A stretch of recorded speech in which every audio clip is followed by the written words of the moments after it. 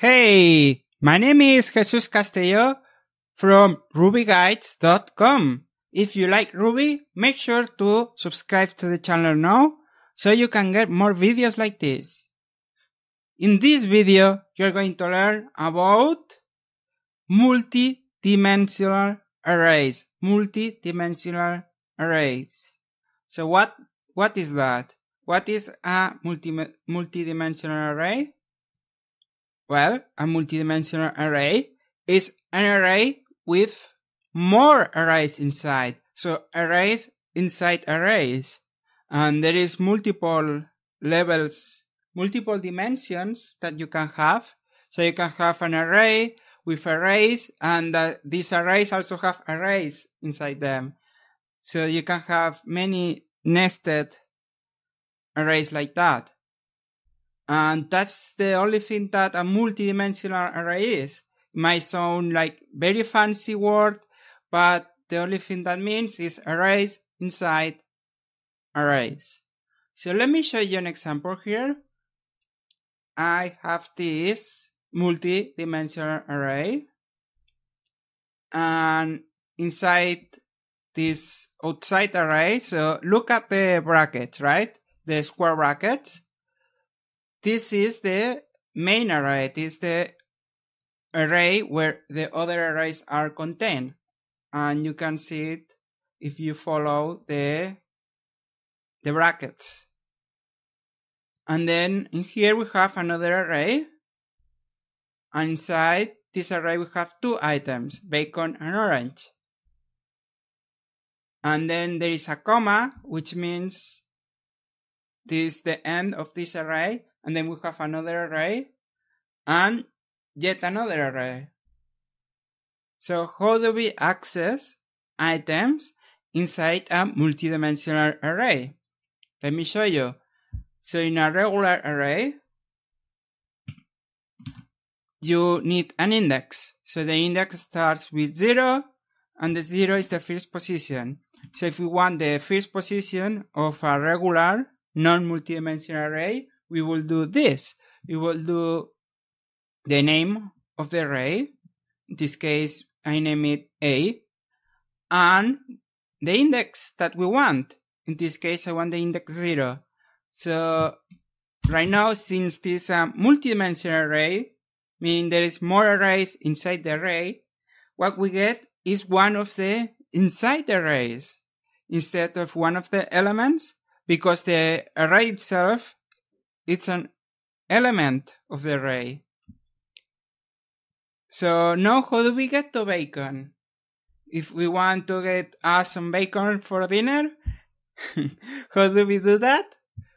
Well, we need to dig deeper. We need another index. And the way to do that is we need another pair of brackets, square brackets, and another index.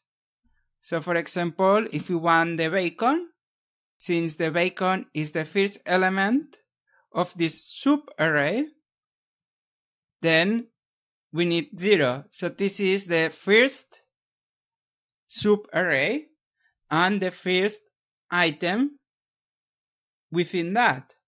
So doing this A00, we're going to get the bacon. And there we go. We get bacon, and we can have bacon for dinner now.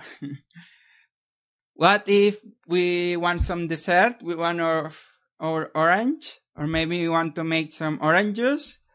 Well, we can get the orange just like a regular array. We get the first part, the first sub-array with 0. And then we get the second element.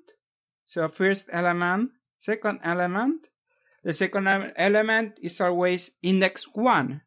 So index 1. There you go. We get our orange. What if we want some chocolate? Chocolate instead of orange. Or maybe we want both. There's nothing bad with that as long as it's high percentage of chocolate. No, don't get some chocolate with a lot of sugar or with milk. That's not even chocolate. So let's go back to the exercise. That's just an aside. How do we get here? Well, we need to recognize that this is the second element inside this bigger array, the outside array. And we can check that we're getting that. And then we just need to dig deeper, drill down into this array. And we do that with another index. And we get our chocolate. Okay? So that's how you work with multidimensional arrays. And if you have more arrays inside the arrays, like inside, in here we have another inside array. Or in here, doesn't matter. Then the only thing you have to do is even more deep, even more indexes. So in this case, we get array with chocolate. We just need to dig one level deeper. And there we go. So that's how that works. As an exercise, take this array or create your own with your favorite food items or whatever you want. And practice. Just practice picking up the item you want outside the array. And with practice, you will learn how to do this. It's very easy once you understand the concept of this indexing. Okay? So I hope you found this super useful and interesting. If you did, please give me a like so I know that you like this video.